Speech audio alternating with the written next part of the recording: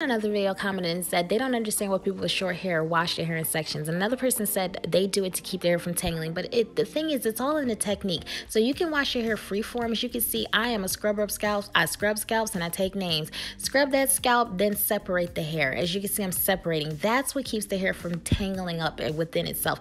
You can scrub the scalp, just separate as you go. Scrub, separate. I use the same technique when the hair is dry. As you can see here, I'm separating the hair. I go through, I use my fingers and spread the hair out. And if you have a defined coil pattern, it'll lock into itself. So as you can see, I found a tangle, just separate it. If you separate it, it's much easier to get the hair detangled. I love playing in 4C hair, so when it comes time to rinse out the deep conditioner, because I've already detangled, I rinse each knot individually. That keeps me from having to re-detangle the hair, and that's the key. Once it's detangled, rinse it in that state and then retwist it, and you won't have to do it again.